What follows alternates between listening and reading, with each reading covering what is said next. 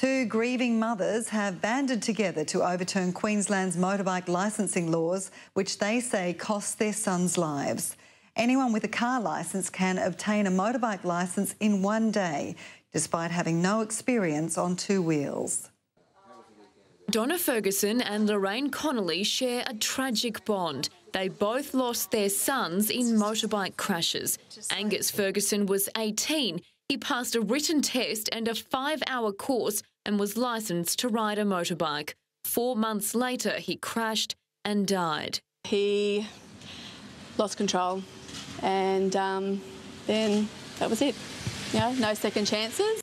Jason Connolly was 26. He held a licence for just 1 month when he crashed and died near Mullaney last January.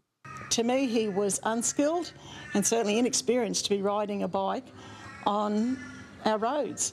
Both mothers say the law makes it too easy. With all the research that tells us about how people learn, brain development, you know, the statistics that is continually telling the government, I would think, that this is not working.